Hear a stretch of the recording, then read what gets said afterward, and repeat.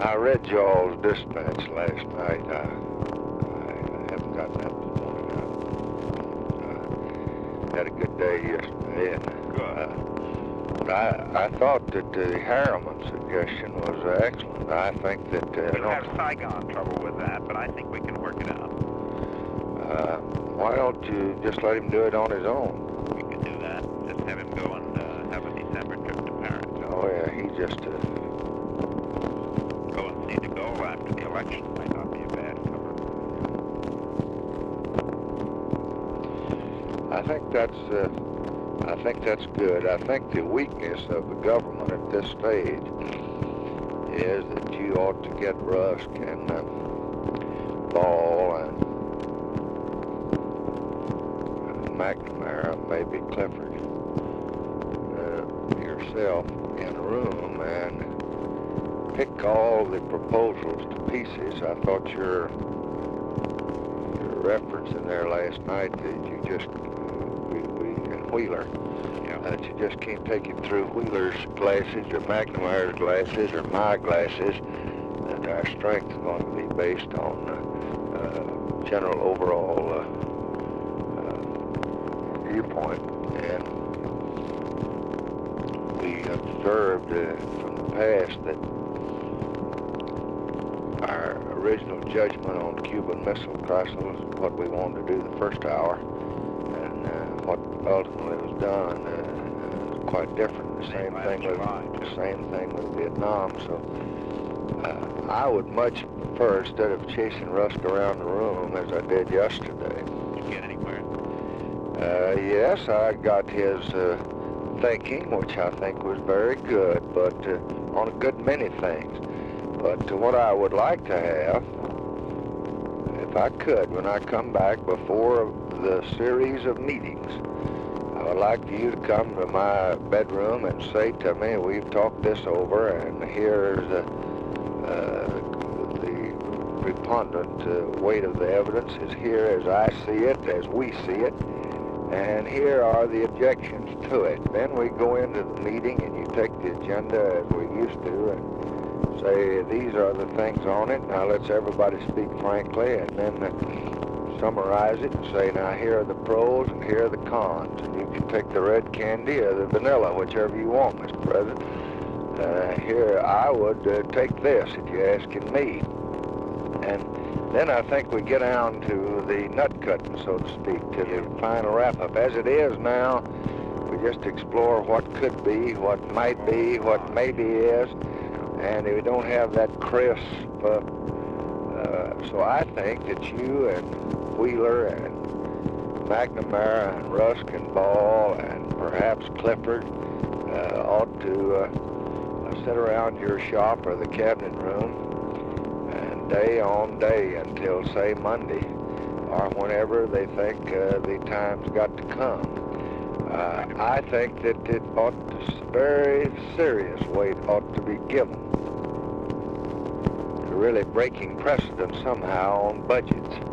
I think it should ought to look over all the budgets we've ever had, and we ought to separate the regular budget from the Vietnam increased war budget.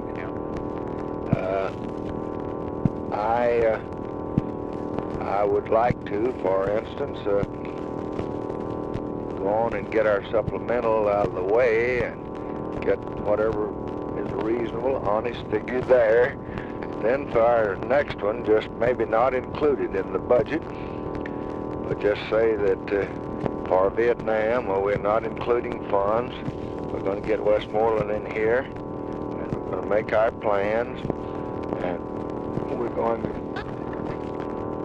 put it in a separate budget, and we'll send that up at a certain day. Of course, that whole thing, the things we were talking about for December down into January. So I would put the Vietnam in a separate one. Now they'll just say, "Oh, that can't be done. That's never been done. It's unthinkable to do it."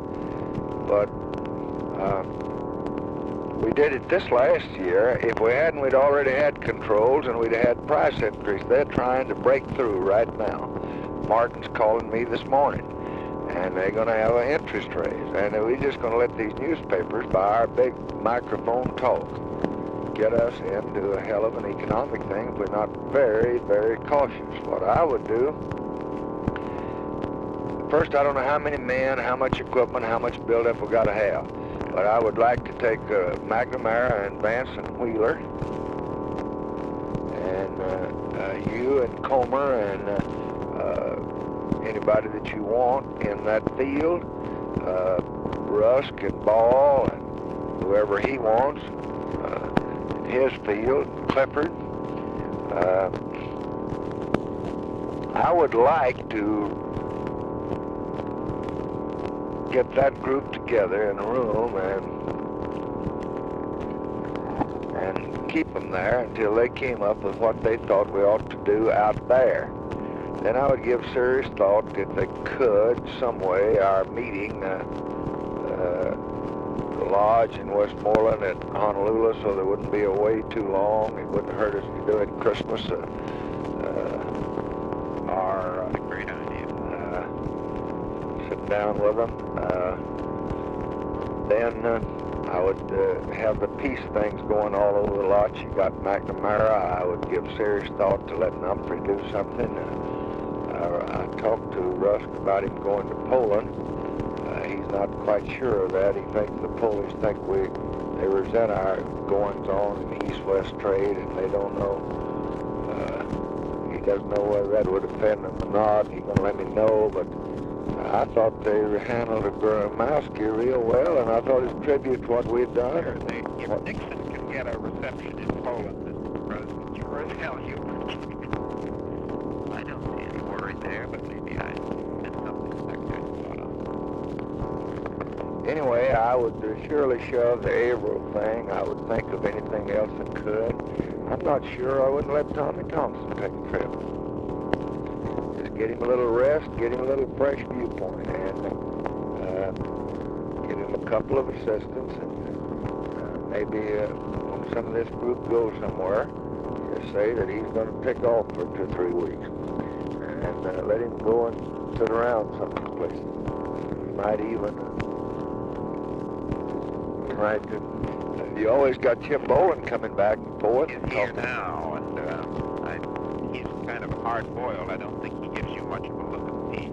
No, I'm just saying if he can do it, this fellow just sits up there all the time. The rank of ambassador and I think that he could go out and see some of his old friends and maybe come in and say, why don't we try this? I am not happy with the fact that I said, now you've got till January the 1st to find me peace, and they haven't done any more than they have added.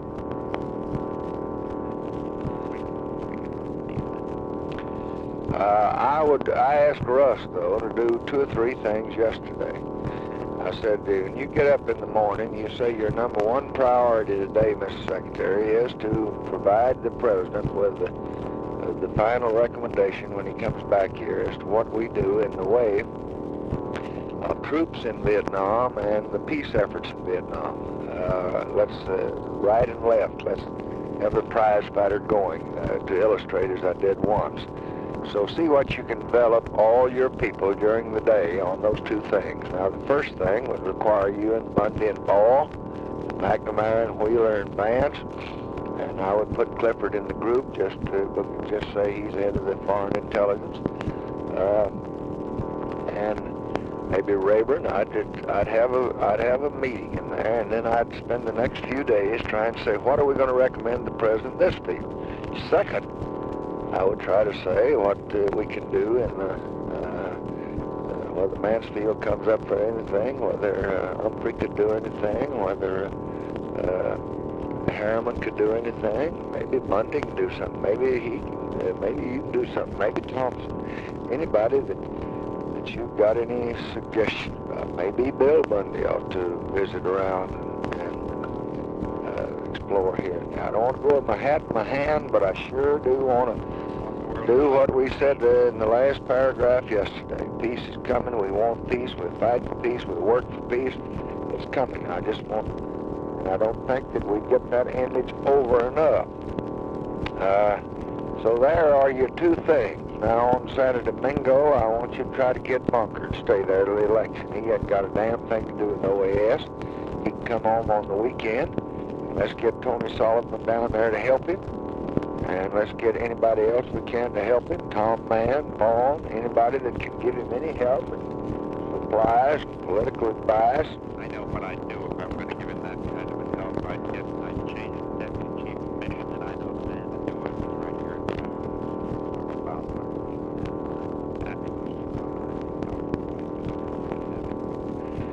Well, I let him have whoever he wanted, like Vietnam, if he Russ could do it. He said he would try it. He thought maybe he could. That would solve my... Sure as hell cover that flank, you know. And do the job down there. And maybe even give that Philly Island some hope. That's hope. That thing happened. We just have to break right through and have that. I think that we foul our own nest more than anybody else. I don't think that things are going terrible in the world except in Vietnam, and I think we're doing so much better there, but we are a gloomy group, and we go to talking about what could happen in the way of inflation, and pretty soon we talk ourselves into it. We go to talking about how terrible things are.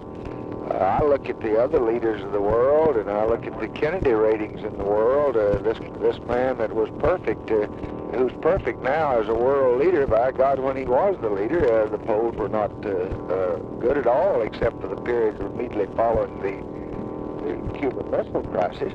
And maybe in 1980, my polls will be good. But Your polls are all right now. I don't see him when Gallup takes him with Wilson, who I like, and I think's a good fella, and I think he's just got ace in his pants all the time, and is really plugging in everything. When I take him with him, and I take him into the press, evidently loves de Gaulle because he sees him once a year. But with de Gaulle and Earhart and with Wilson and with the Russians, I don't think we fare well, even in their own countries. And the French poll yesterday was unbelievable. What the hell we've done to gain 5 points, I don't know. Scotty Reston and our own people just beat us over the head. It's Vietnam that's president. Well, I read yesterday in our papers here, and I pinched myself. The New York Times were just saying that we would tolerate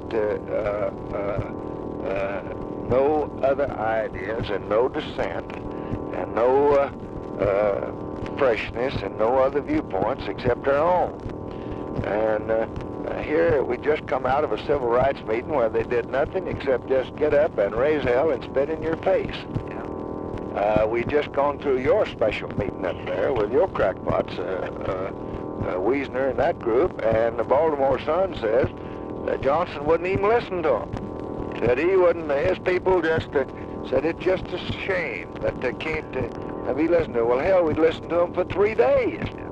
I don't know any president that ever had as many people come in under his banner and cuss him, like the ICC and the do you? I must say, Mr. President, it didn't sound to me like repression that 3 days. Well, I mean, do you know of any president? They went away happy. Do you know of any president? No other country in the world does it that way. No other country, and I said that to them in their meeting. We bring in the civil rights group, and they come right in, and by God, take their perch on the White House. And while they still got the hors d'oeuvres going, whiskey in one hand and a weenie sausage in the other, they just raise an unsure hell and say it's got to be 100 billion. And you say, where'd you get the figure? We don't know. We don't know. It's just 100 billion. That's all we know, and that's what we want before we go home tonight. And you just stay there and debated with them. I spent an hour with them. Yeah. Well, you didn't have to face these people, and they did go home happy, and they did have an absolutely free say, and the papers have been snippy about it. Not all of them. Most of the presidents, but don't you think, though, the general image is that our country is, from the standpoint of international affairs, I read Hugh Sidey the other day, and he says we never have made a foreign policy decision. Have no background and have never made one. Just done whatever. How'd you make out with Orville yesterday? I just did fine. I like Orville Freeman. Orville Freeman's a good man, an able man, and he's got the meanest job in the cabinet, and I didn't make any decision with him. I told him to go back and Let's see if he's optimistic. These Minnesota boys are Walter Heller, Hubert Humphrey, and Orville Freeman. First thing you do, everything you say gets in the paper. You just got that to begin with. It's just, I'd rather hand that as a transcript than to admonish them, because they just cannot keep it. Not one thing. They can't, if they go to bed with their wife, it'll appear in the paper the next morning. They just got to tell it. And it's in the water they drink out there. So I tried to be careful what I said so that he couldn't truthfully quote anything. I saw in Dick Wilson's column, who works for Look and the Coleses, 3 days ago, that Freeman had to rewrite his speech in Rome and all about it. Well, you know, I didn't tell him that. Tell him